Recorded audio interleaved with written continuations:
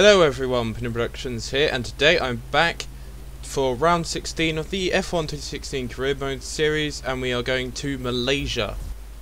And first we have an R&D event, and we have one from our mechanic, as always.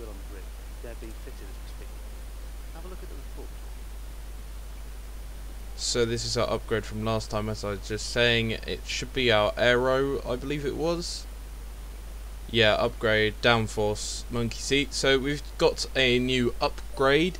Let's go to practice. This weekend we're at Kuala Lumpur for the Malaysia Grand Prix, and we're starting off with today's practice session. So sit back, relax and enjoy the action.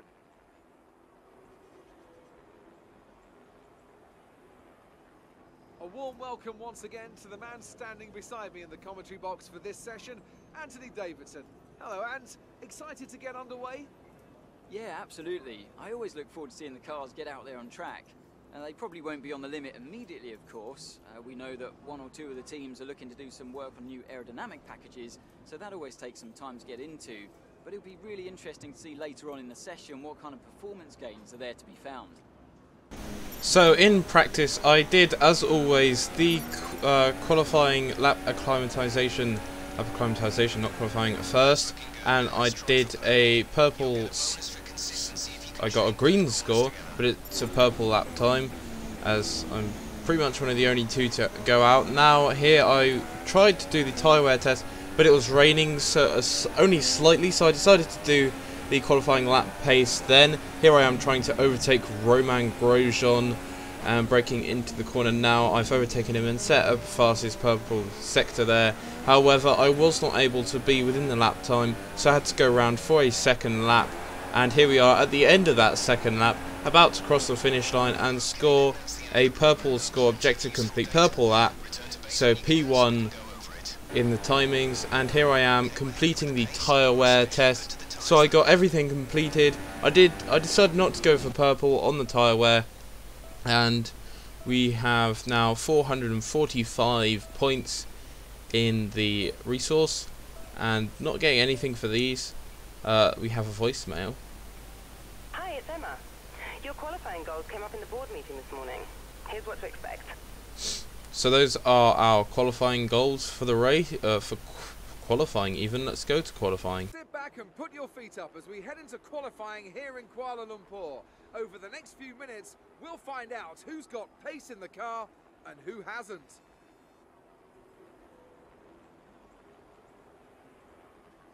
Many of the drivers have commented on the challenge posed by the high-speed direction changes around this circuit, but you still need to be quick in a straight line. Is that a fair layman's appraisal? It's easy to make your car quick in a straight line, you just take all the downforce off. But when it comes to a track like this, you really need a bit more of a compromise. The main focus here is carrying speed through the fast-flowing corners, but you still don't want to be a sitting duck on the straight.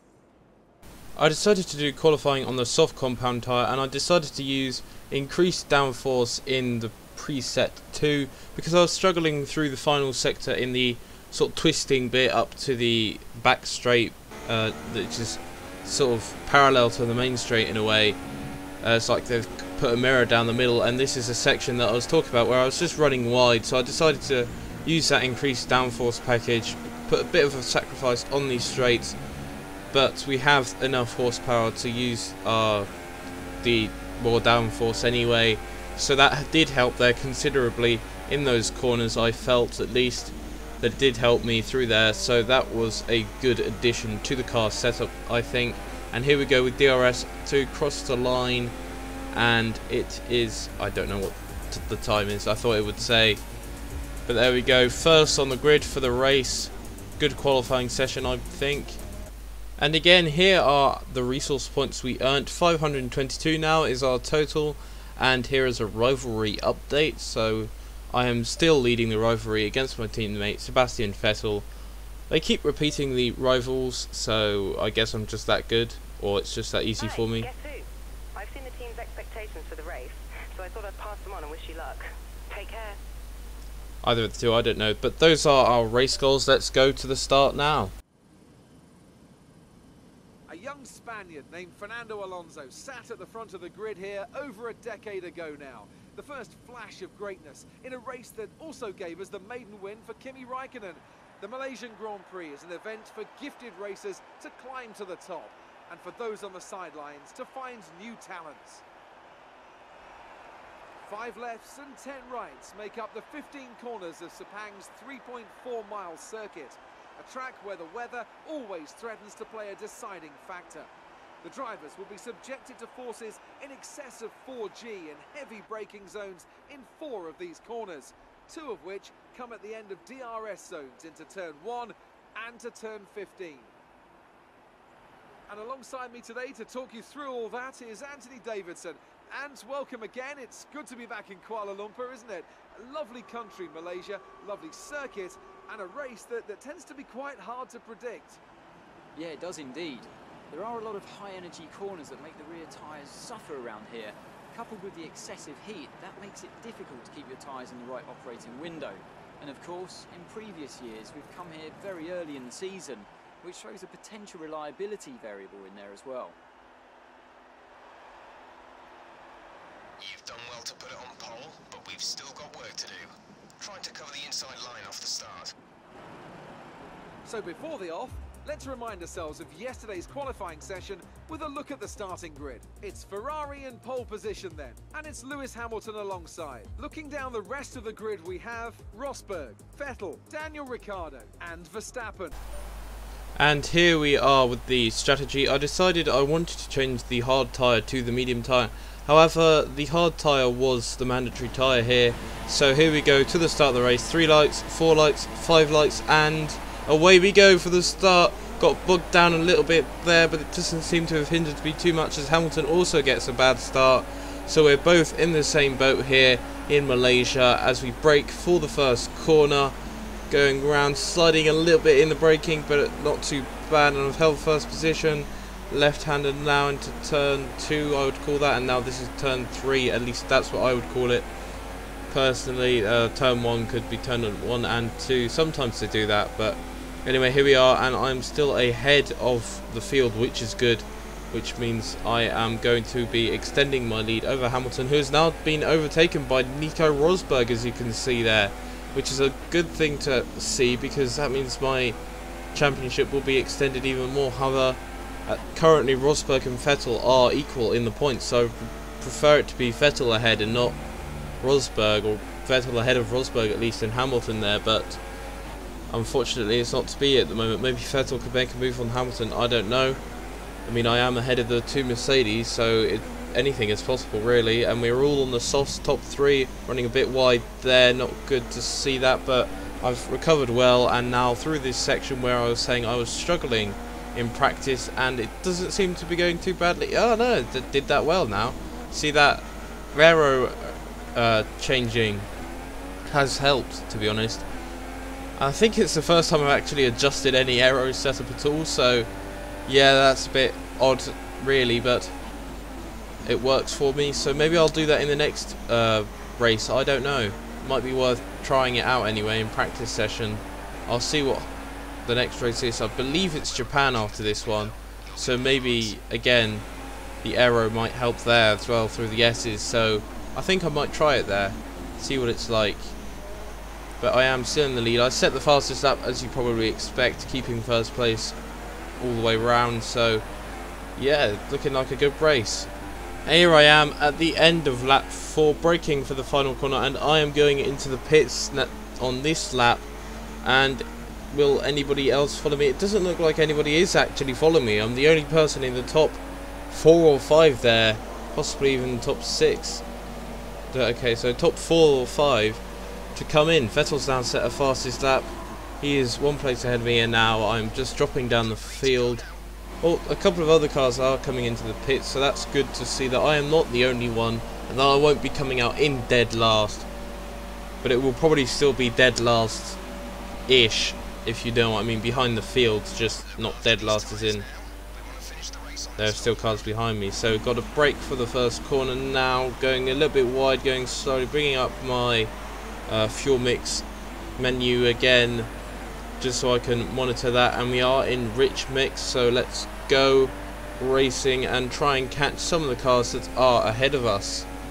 And now coming onto the pit straight on the next lap, lap 5 here, and we are going to move up positions as people are in the pits. And where are we coming ahead? Oh no, we're behind Hamilton.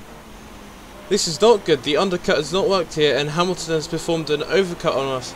Also, Vettel has moved up in time to us, so we have lost time on that lap, on that out lap to their in lap, and we are now behind Hamilton. This is not good. That means he effectively has the lead. Can I make a move though into this corner? Yes, I can. Had to cut the corner slightly there, trying to give him room, sort of get on the curb really. And here we are back into effective P1, I believe. Gutierrez is ahead of us now. He'll probably have to pit. I bet he's going for a long stint. As you can see, he's still on the soft though, so probably be a late pitter, trying to go for a long stint, trying to get a ultra overcut on who he is racing. So hopefully that will work out for him, but not too well as we go wide there, and we are still ahead. It looks like Gutierrez is quite far away at the moment though. Coming across the start finish line now, and we are overtaking some more cars, so we are coming out into P2. Who's in Rosberg has jumped us all. He's in P1 now, so his overcut has worked out even better for him. Also, one thing I've started to notice is their skies are looking quite a bit grayer than they were earlier in the race. So is it possible that we may be having a wet race later on? I don't know, but we'll see, because that will make things interesting. Can we make a move though on Rosberg? He'll have to go a little bit wide as we perform the same move that we did the previous lap on his teammate, and it has worked. 2 laps running on the 2 Mercedes drivers, and we are up into P1 of the race once again, and we have grey clouds in the skies as well, so we'll have to see if we get a wet race at some point. And now onto the start of lap 9, and I have set a fastest lap once again, and Vettel is in second place with Rosberg behind him, so it looks like Vettel will be able to keep his points position and get ahead of Rosberg. And now Hamilton has moved up, so Hamilton is also behind Vettel as him being in second place.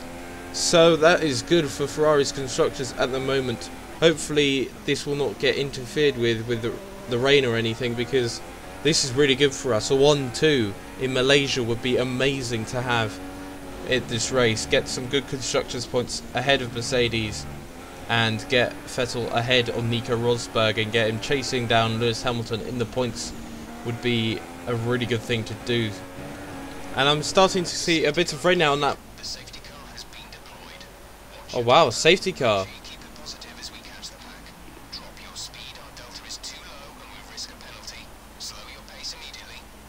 Right, so I'm going to switch on to the intermediate tyres, and I will box at the end of lap 10. So here we go. We're going to try and catch up to where the safety car is. Vettel is still behind us, so he is staying out, and Rosberg is staying out, but I believe Hamilton has gone into the pits. Who's that behind Rosberg? I doubt Hamilton is that far behind Rosberg. I think he was even ahead, so I believe Hamilton has also gone into the, well, has gone into the pits. So I'm going to stay out for this lap on the wet weather in lead mix, and oh, bit of slide there in this wet weather. I'm using the hard tyres in the start of the rain, and there we go, caught up to the safety car now, and we will pit at the end of this lap to go onto the intermediate tyres. And now coming round to go onto the back straight once again. The weather is looking a lot heavier than it did earlier. Also, I wonder why the safety car came out then, because we still got 22 runners in the race as well, so it's not like anybody retired and the marshals had to retrieve anybody. So have they literally just come out because it's raining? Because why would they, A, why would they do that? B, that's sort of like real life F1, where if you saw Monaco, the start of that race, it started under the safety car, and the start of the Silverstone Grand Prix started under the safety car. They were both wet starts. Is the Codemasters game following on from real life F1? Who's that behind me? Rosberg's come into the pits, but my teammate stayed out, so he has effectively taken the lead now of the race. Can I keep P3 though? as I exit the pits now. No, it's going to be P4 behind Ricciardo now. So I'm now behind Ricciardo. Wow, this is interesting then. So I've lost the position. So this time the undercut has worked against the overcut. It's interesting that how the undercut works against the overcut, because it was the other way around earlier. So I've had bad pit strategy twice now. Okay, so I've got to now follow behind Ricciardo under the safety car conditions. Hopefully we will get some racing later on, and the safety car will go back in, but for now we will just have to follow behind Ricciardo as we are now catching up to him. Obviously we are going a little bit faster than him, I assume, as we're catching up to him, or maybe he's just being slowed down by the pack now, and it looks like we will probably be in the same position in a moment. And Ricciardo's trying to warm his tyres as well, keep the tyres warm, which is a good idea. I was just trying to catch up with him, to be honest, so that's why I'm also in standard now. So I'll probably switch that back down to lean at some point, but I don't think I'm going to need it now, considering how much fuel I've got left. I've got plus 2.23 laps, so yeah, 5 laps of fuel remaining, so no need to put it in lean mix, just to go slowly really is all that's for me anyway. Not for saving fuel. We've got plenty, even after 1 and a bit, almost 2 laps of safety car conditions. And now on lap 12 the safety car will be in at the end of the lap. My teammate pits, so I'm now up into P3 behind both Ricciardo and Hamilton. Rosberg is behind me, so I don't know where my teammate is. He's probably got an even worse place than I have, an even worse pitting. So I'm gonna have...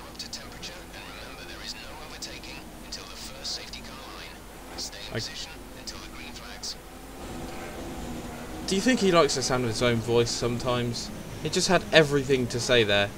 But I'm just going to try and keep as close behind to Ricciardo as I can. It looks like Vettel got an even worse place than I did, as I was saying. So we have had a bad strategy. I'm going to have to overtake these two in the next 2 laps of the race, the final 2 laps of the race. So 1 car per lap possibly, depending on how fast I can catch them and all of that kind of stuff, different factors. But here we go, prepare to resume racing speed, up into standard mix now, braking for the final corner, still yellow flags.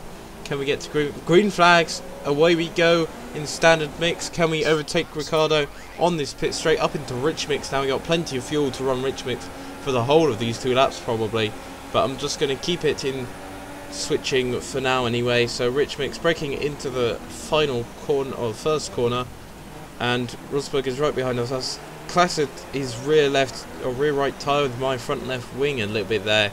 A little bit of a nudge with Ricciardo, him going slowly through the corners, which is odd for Red Bull with good aerodynamic capabilities, but I'm ahead of Ricciardo now, and I'm catching... Okay, thank you. I am now catching Lewis Hamilton, so here we go into the sweeping left-hander that is a turn I don't know the number of, and we are going into the right-hander quite slowly at the moment because of the weather. Don't want to be going off track, which I've just done a little bit there, but it's not too bad because it's an easy recovery and it was just 1 wheel off. And now getting on the curb there, just trying to keep grip with the grass. I don't know why, but there you go. And turning into the left-hander up, and we are right behind Hamilton now. Hopefully we can make a move through the next sector or on the pit straight at least, but we won't have DRS to help us, so this is going to be a proper move, probably going up into rich mix at some point. And we're going way too quickly through that corner, so down into 3rd gear here and round the corner onto the back straight, and we are up into rich mix. We're getting some spray on the camera, trying to keep with Hamilton. He is keeping ahead though. Looks like an easy job for the Works Mercedes. Can we get him in this braking zone? No, we can't.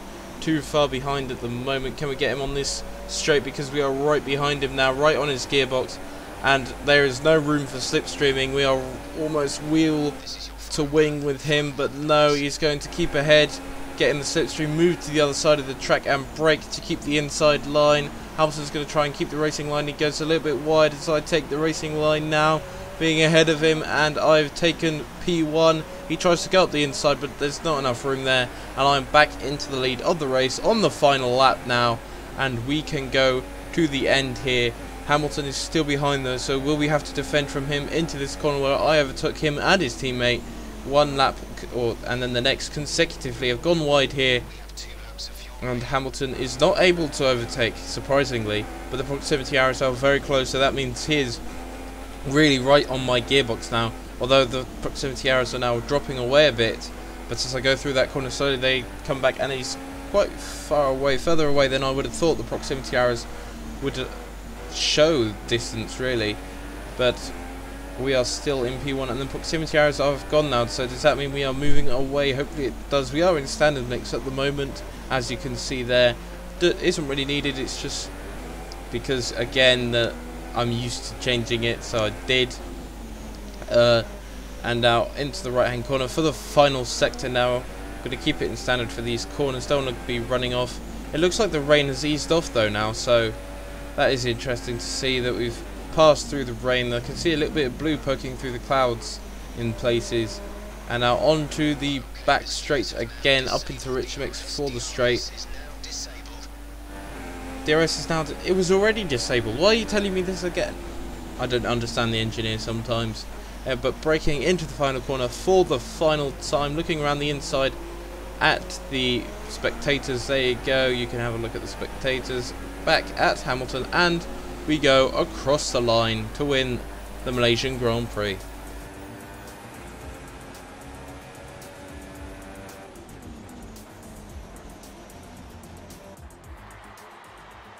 Great effort there from Ferrari to take the victory today. Tell me, what was the key to this success? Well, the safety car completely changed the race, didn't it? It's hard to say exactly what would have happened without it, but there's no question that they came out of that situation in a good position. And as we can see, it's time for the podium, and as the drivers make their way out, there's a familiar red suit making its way to the top step. Fantastic win for Ferrari.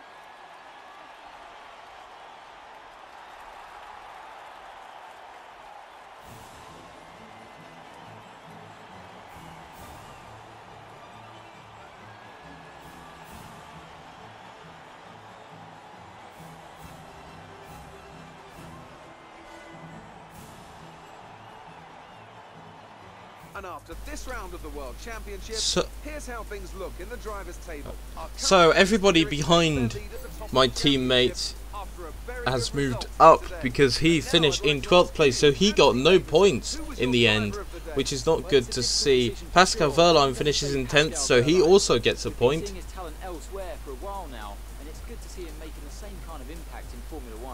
And it sounds like he's also driver of the day. Mercedes moved to the top of the table. And Mercedes are now ahead of us. And Manor have got points now because of Pascal Wehrlein being in 10th place, obviously, because my teammate had a bad pit strategy. Obviously Wehrlein capitalised on that and was able to get points for Manor, so good to him, and good to see Manor scoring points this season. Later than they did in real life, because they scored points, or a point in Austria, I think, 1 or 2 points. So yeah, later than real life, and also because of Vettel, both. Whoa, Illuminati again. And now onto our career score. There you can see we've got about 6 something. And this is the end of the video. I hope you enjoyed it. If you did, give a like. We are now ahead of Red Bull in the vehicle performance comparison. Renault are ahead of McLaren and Honda, which is a surprise really. And I think next time we will go for chassis weight as an upgrade. We have got 502 or 602 it looks like there. I can't really make that out on the resolution of this display. I've got it on the max and the software is still blurry, so that's not really good for the preview window. But thank you for watching, and I'll see you next time. Bye.